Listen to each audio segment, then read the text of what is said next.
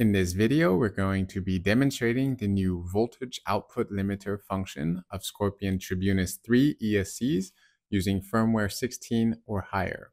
We will be testing on our Taito thrust stand with a power supply. One fixed constant of electric motor design is the kV, RPM per volt. So if you have a higher voltage, like at the start of a battery, the motor will spin faster and therefore pull more current. As demonstrated here, I have the difference between a fully charged 48 volt battery and a discharged battery around 43 volt. You can see that the current, thrust, torque, RPM, and power are all drastically different due to the varying voltage. So we have implemented a new adjustment. Value D8, voltage output limiter, as stock is disabled, but you can enable it, and you can set what is the maximum voltage output that the ESC will send to the motor. Here I have set 43 volt, so the ESC will only send 43 volts to the motor. Even if I have the battery fully charged or at a higher voltage, the output will be fixed. As demonstrated here, when I have a high voltage or a lower voltage, torque, thrust, and RPM are all very similar. To further demonstrate this, I will lower the voltage output down to 30 volts. Now I will do a test run, and I will manually adjust the voltage on my power supply. So I'm starting at 50 volt, but it is only sending 30 volt to the motor. You can see the RPM is around 5200 plus, and the thrust is around 11.2 plus. As I am lowering the voltage, you will see that the thrust remain about the same, and the RPM as well remain about the same.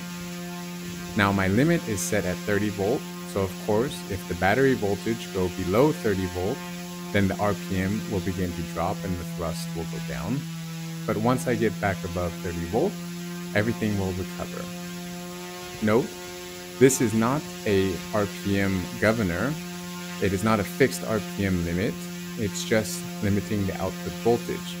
So the RPM and thrust may vary depending on the efficiency of the motor at a set voltage and load. To visualize this on the log, you see we have throttle output, which is fixed.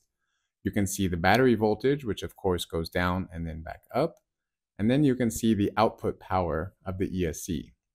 So of course, when the battery voltage is high, the output power is kept low. As the battery voltage starts to drop, the ESC will raise the output power. Of course, when the voltage gets below 30 volt, the output power is just maxed out at 100%.